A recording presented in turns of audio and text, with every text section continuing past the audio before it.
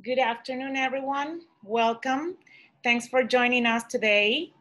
Um, we have changed a little bit the format of our webinars. They're shorter, but they're more oriented to approach specific tips for you to learn to manage certain topics. So today, the next one is Roxana, please.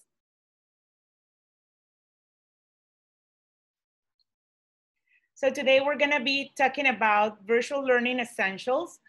We're gonna focus mainly on executive functions. Next one. But first, we want to start with these mantras for parents as we start a new school year. We don't need all the answers to get started. Everything is figure out able. My child, their teacher, and I are on the same team.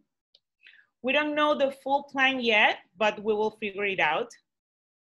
Together, we can do hard things. This is hard, but we can work together for solutions.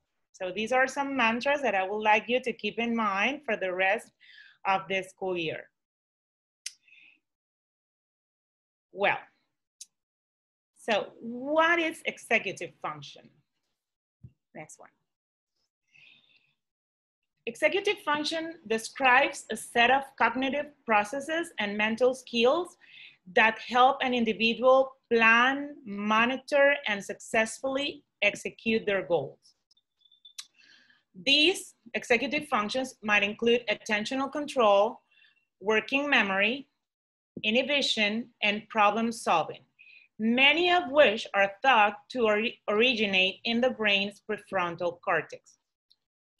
Any process that requires time management, decision-making, and storing information in one's memory makes use of executive function to some degree.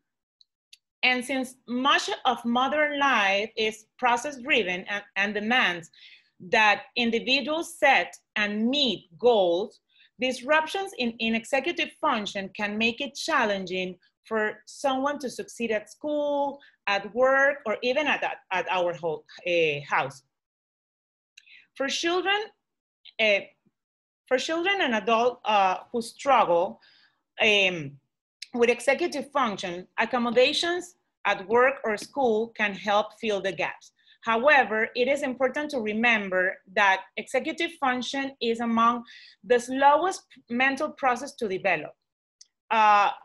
Nevertheless, many children and teens who struggle with them may find their way to improvement, and they will find, they might find that their skills can catch up over time and continue to improve well into adulthood.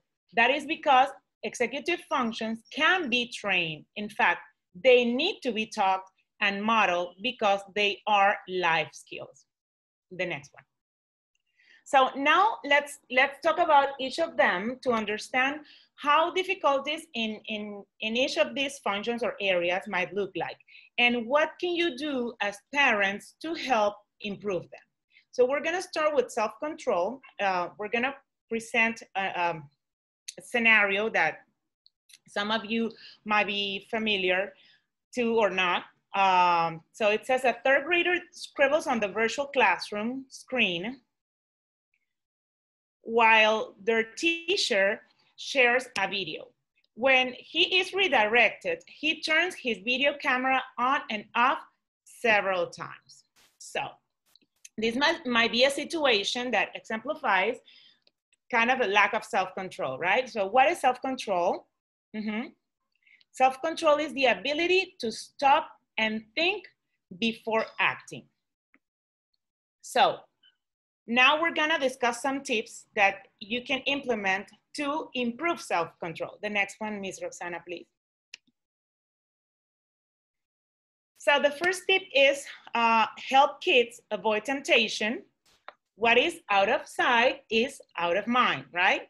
We can all succumb to temptation. Who hasn't, right? Even the most self-controlled adults can lose their willpower, and we all know that. One of the most important tools for maintaining self-control is to change the environment. For young children, this might mean keeping electronic distractions away from areas where they usually do homework. And you can go further with older kids. You can teach them how to identify temptations on their own and take the necessary action to eliminate them. Another tip is to play games that help kids practice self-control. Anytime we ask kids to play by the rules, we are encouraging them to develop self-control. Actually, that's kind of some of the things we do in our office with children, to teach them to follow rules, to avoid when they want to cheat, or or to learn strategies to play some games, because some games are more challenging than others. And board games are a great option. For example, Jenga, Clue, Twister, even puzzles are good alternatives. They are wonderful alternatives for screens. I'm gonna share later in the chat with you a website that provides great suggestions by age and different objectives for different types of games. If you're not big fans of board games in your house, try to implement a family game night. You could have like a Friday family fun day. It is not just about the quality time. It's also helpful to have a plan for Friday nights, since you all will be probably exhausted from the week, right? Okay, so another executive function is self-monitor. Self-monitoring is made up of two main areas. The first one, I'm sorry, okay, I'm gonna go deeper on self-monitoring. Let's read first this scenario here so we can understand how self-monitor might look like. A fourth grader gets angry every time the teacher gives him feedback on his work. When the teacher tells him to review certain parts, he gets frustrated and takes it personal. So this is related to self-control, which is the ability to view and evaluate oneself. As I was saying before, self-monitoring is made up of two main areas. One is observation, in which a child is able to identify a specific behavior, thought, or action that had occurred. This might happen during the action or afterwards.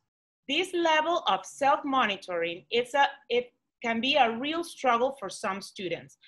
This stage of observation requires a lot of reflection and the ability to recognize an ideal response or a proper behavior for a specific situation. The other area that made up self-monitoring is recording. Okay, this stage of self-monitoring is a means for moving from the awareness of actions, from the observation, to function. In the recording stage of self-monitoring, children are able to know their actions and make changes based on what happened in specific situations. The next one. Well, what can we do to help children improve self-monitoring? One recommendation is to make an outline for writing tasks, homework assignments, or multi-step assignments in order to keep the child on task. Checklists are a great tools for self-monitoring because they help the student to go through different steps of a process. Also, another one is to try to index cards or other visual reminders. You can place them on desk or the wall, and you can write different. You can write different behaviors that you have discussed previously and are expected behaviors. It's hard to stick with the program if you don't remember the rules. And young children have more trouble keeping our directions in mind. So they are easily distracted. So this strategy of writing them the expected behaviors, putting them around, it's very helpful to remind them about our expectations. Next one. Okay. So now we're gonna talk about emotional control, but I would like you to invite you to share. You can write them on the chat, or you can unmute yourself to exemplify a situation at home that can be a sign of difficulties in this area. Okay, remember that emotional control is the ability to manage feelings, to achieve goals and complete tasks. So please feel free to unmute yourself or use the chat.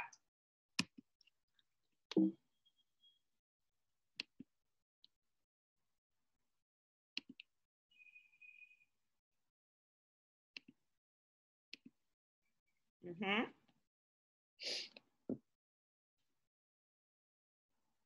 Okay, well, let me share with you one. For example, temper tantrums are a great example of difficulties with emotional control.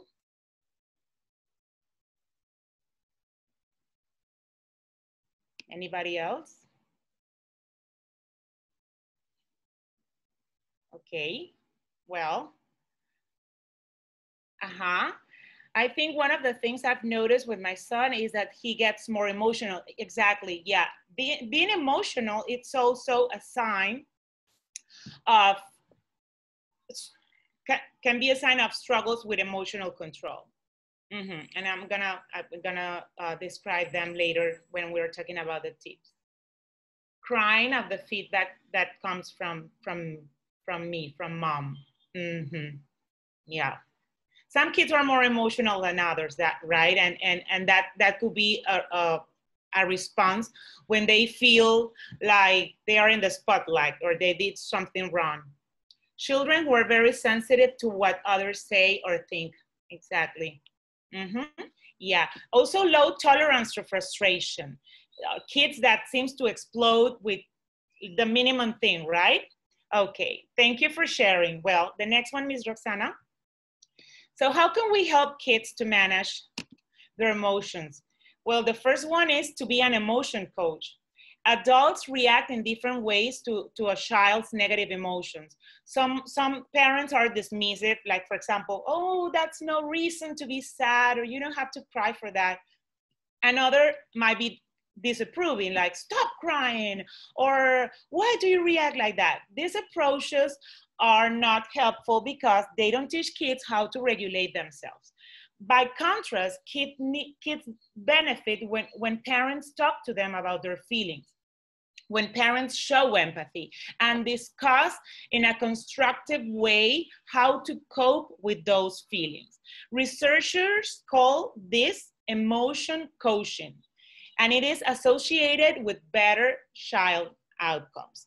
So we invite you all to be emotion coached. And at the end of the presentation, we're gonna share some resources where you can learn more about this. Another tip is to explain the difference between feelings and behaviors. It is also important for children to learn how to express their emotions in a socially appropriate manner, like screaming loudly in the middle of the grocery store or throwing a temper tantrum at school. They're not okay. Tell children that they can feel any emotion they want. That's when we validate their emotions, we're validating their emotions, and it's okay to feel angry, sad, scared, but make it clear that they have choices in how they respond to those uncomfortable feelings. Remember that there are not right or wrong emotions or feelings. We have pleasant or unpleasant, comfortable or uncomfortable feelings. So even though they feel angry, it's not okay to hit, okay, for example, or just because they are sad, that doesn't mean that they can roll around through the floor crying when it disrupts other people. Discipline their behavior, but not their emotions. Say, for example, you're going to have a timeout because you hit your brother, okay? Or you're losing this privilege for the rest of the day because you're screaming and it hurts my ears. In that way, we're disciplining their behavior, but not their emotions, okay? Okay, so next one. Okay, now let's talk about flexibility, okay? Flexibility is the ability to adapt to changing conditions by revising plans or changing strategies. Can you think of some situations at home that can be a sign of difficulties in this area? Please feel free to use the chat or unmute yourself.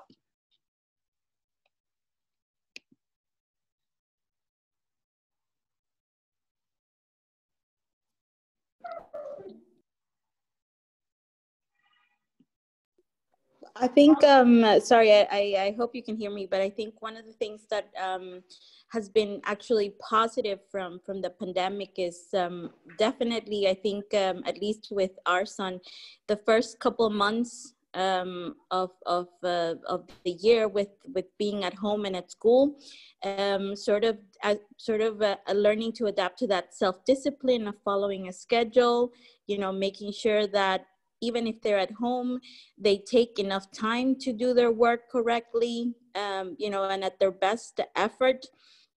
So I think that's one of the things that, at least for me, I've seen that at least in our son, that has been one of the, let's say, things that has worked with flexibility in terms of adapting to virtual conditions. And I think having a little bit of structure, and as you said before, I think, you know, we have posters on the wall to remind him of what it is that he needs to do, right, in a virtual setting. And I think that also helps him to sort of focus and remember that this is a new way of working, and it was fine, you know, if he wasn't used to it at the beginning, but definitely now with the learning and experience, then he can put that in practice and learn something new, right?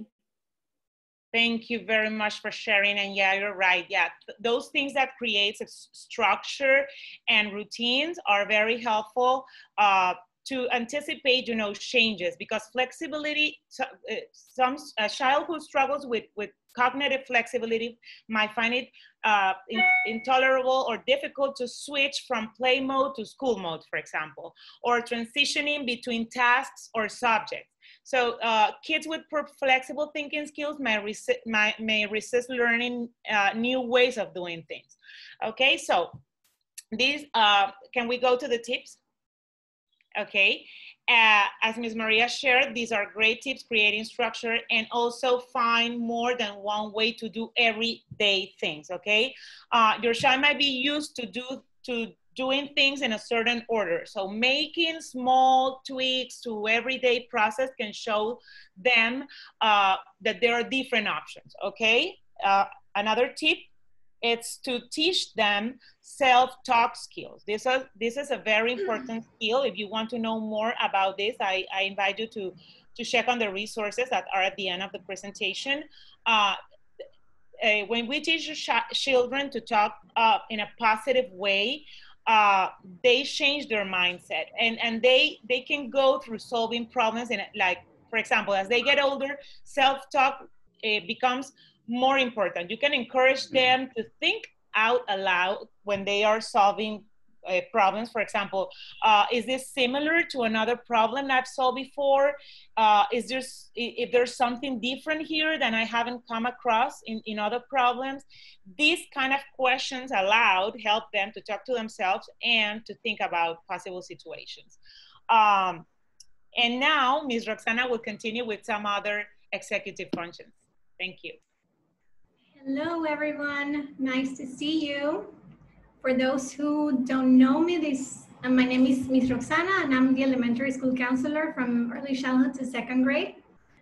Okay, so next we're going to talk about task initiation, and this is something that causes a lot of struggle with some children.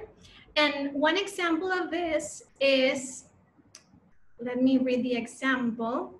During independent work in a meeting, in a Zoom meeting, a fifth grader gets ready to start his activity, and for a moment he gets distracted by an online game and gets hooked, losing track of time. So maybe the teacher needs to be calling his name and ask him to start the activity several times. And I'm sure that this could also happen at home with chores that they have or different things they need to do. So task initiation is the ability to start and finish tasks without procrastinating. So usually we expect children to initiate a task after the first or second prompt.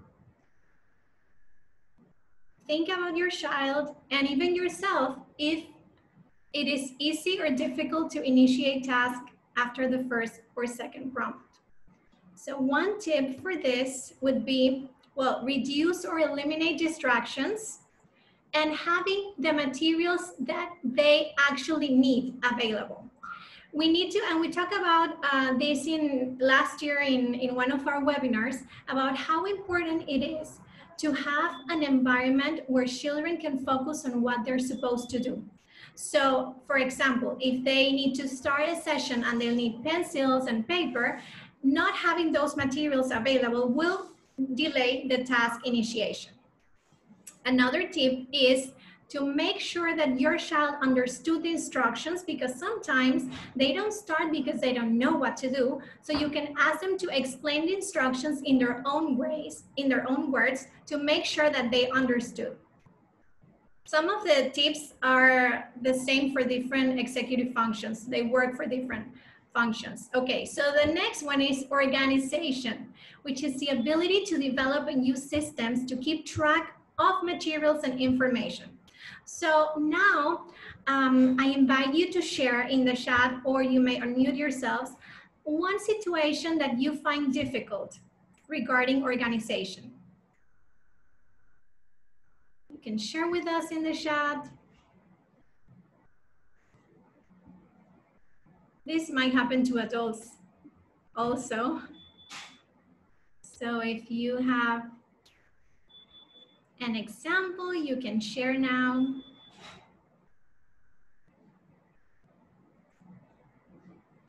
Okay, Haiti wrote, my daughter struggles with managing all of their Gmails. Her inbox is a mess. Okay, this is a 21st century skill that we all need to learn, how to organize our emails. Thank you for sharing. Anybody else? Okay, let's see some tips. Okay, I have another comment here. Part of it is having a designated place for learning. Yeah, this is a first step we need to take to help our children organize themselves. So the first step is, again, I know Ms. Batista also mentioned this, but this is really important for organization. Use a checklist and color code tasks into categories. So it's very useful for all of us to have like a to-do list every day, and then maybe we can prioritize from that list 1 or 2 tasks that we need to do first, and then we continue in order. And then we can color code like, okay, the yellow ones are the most important ones, the red ones are the ones that could be delayed or the least important, and so on and so forth. This could also help for emails. We can teach our children to make different folders in our emails or Google Drive and color code those folders for them to visually find them easier. The other one is use a planner and create a habit of writing on the planner every day and checking it every day. So we all grew up in the era of agendas. I don't know if our children use more like electronic ones, but it's very important to create the habit of writing in our planner every day and checking, and then we can add our checklist to that planner. For example, now we have Google Calendar and we have Google Keeps and other apps related to Google that can help us organize ourselves better. Okay, the other one is working memory. Working memory is the ability to use information held in memory to complete a task. So we have long-term memory and short-term memory, which is associated with working memory. Long-term memory is everything that we remember from the past, like memories that we have from long time ago, or information that we have already learned and that we know by heart. And it could be information or procedures such as how to drive a car, how to ride a bicycle, how to swim, etc.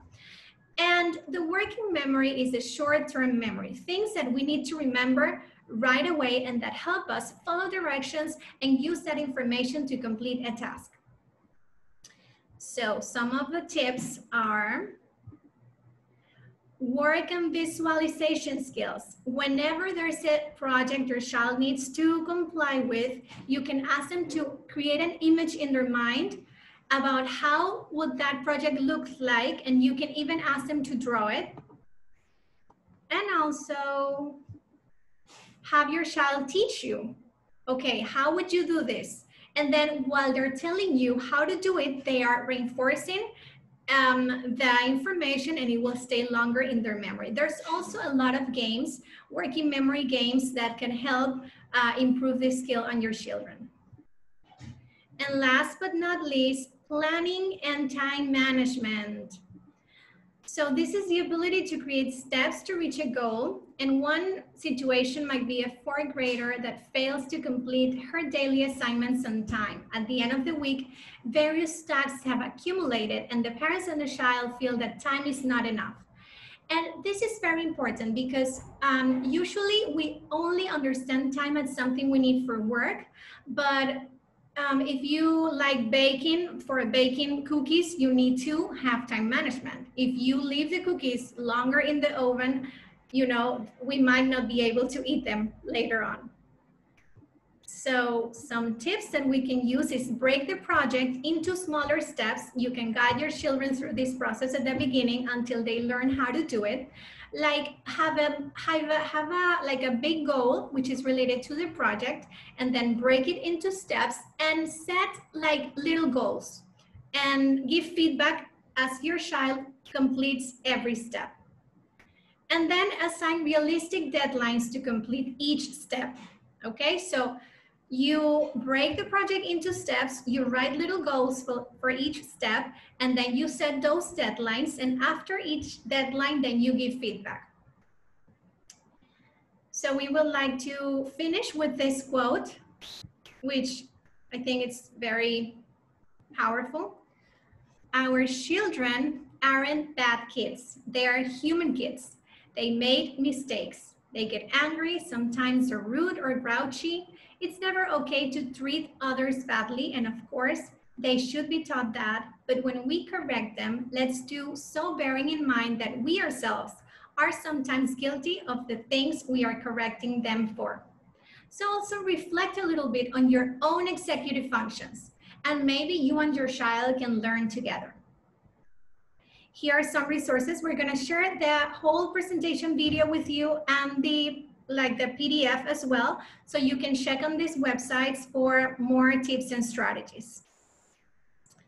And then we open the chat and the microphone. We have 7 minutes left for questions. So if you have any question.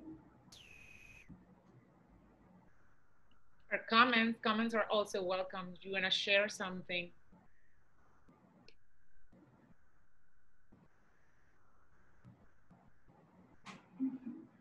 This is a lot of information, so. Yeah, executive functions, it's a very important topic, and it has so much information but if you want to dig in a little bit, you know, and learn more about each of these functions and there's so many other tips for each one that you want to learn about, that we strongly recommend going through those resources that we include at the end. And there you can find more about them. And of course, to be attentive of when a struggle with these executive functions might become like a difficulty, a more permanent difficulty that might be approached in a special way, okay? So we have a comment here. Haiti says, do the teachers work with their students to develop executive functioning skills, or is that more the role of parents? Well, I will say it's a joint effort. It's a team effort, yes. Of course, school is always modeling this, you know, the whole learning environment provides great opportunities to develop these skills, to learn these skills, but also, and that's how we wanted to to focus a little bit how it might look like in the virtual setting, because this virtual school that we are all coping with right now, it has put in evidence that there's a lot of struggle and lack of this executive function. So you at home may do many things through the shores, through the, sharing responsibilities, encouraging them to be more active at home, helping with, household and things like that. For example, washing the car might be a great opportunity for them to develop planning and organization strategies. So think about what can you encourage your kids to do at home that might help them develop these skills, because at the end, these are life skills.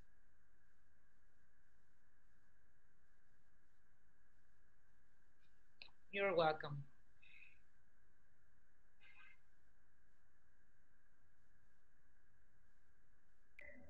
Hi, could I just also comment to all the parents in the audience? Hi, sorry, I'll turn on my video.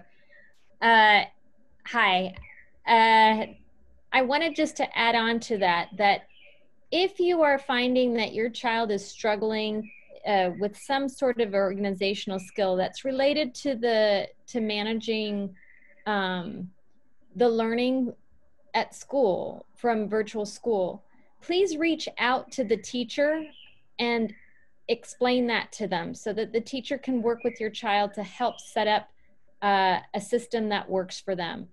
I can assure you that our teachers work so, and really their lessons are designed so that organizational skills are built into all of the different lesson instructions.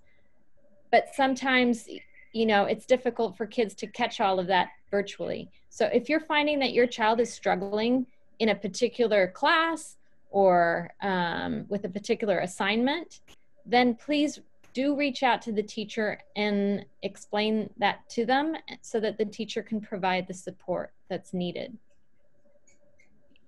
Thank you, Ms. Amina. Yeah, and as we said before, it's a joint effort. It's a teamwork. We encourage you as parents to work closely with teachers. Teachers are here to help you. And we as counselors are also here to support you. Okay, so please don't hesitate to reach us whenever you need it. We appreciate it. Yeah, I also, before we close the meeting, I want to read a comment that I think is very important, and by Orly da Silva, and it's that the IB recognizes the need and it has implemented it in our curriculum throughout the skills, approaches to learning skills that include organization, researching, thinking, planning, and mindfulness. So it is as we mentioned before, a joint effort. And it might be a little bit more difficult to implement that with in the virtual school, as Ms. Lacour said, but we are also here to support you in everything you need. Yeah. Thank you very much for joining us. We appreciate your company. Remember to check the materials at the counselor's website, and we welcome you every week on Thursdays, 2 p.m. Thank you. Thank you. Have a nice afternoon. Thank you very much.